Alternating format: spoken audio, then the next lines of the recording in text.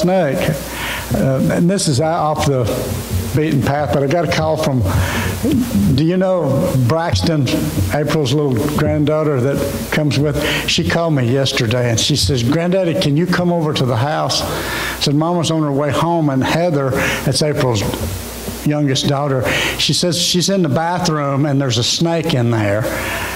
So I said, sure, I'll come over. So I went over there, and Heather's on top of the commode. She had went in there to use the bathroom and turned around and almost stepped on this big snake, and run and jumped on the commode and got up on top of the tank and wouldn't move. Told Braxton, you go call Grandpa.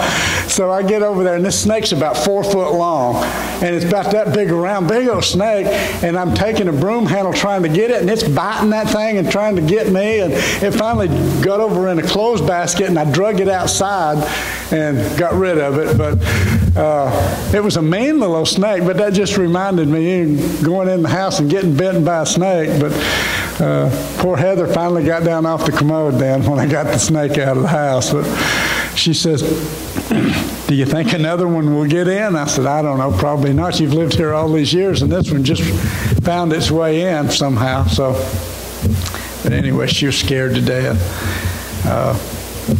I remember back, that's before Louise's mom passed away, she was at our house, and we hadn't lived in this house long, and she was going to fix some supper or dinner or something.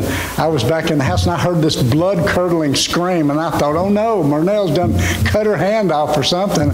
I run in there, and she's pointing to the pantry, and she can't speak, and I open the door, and finally she says, there's a snake in there.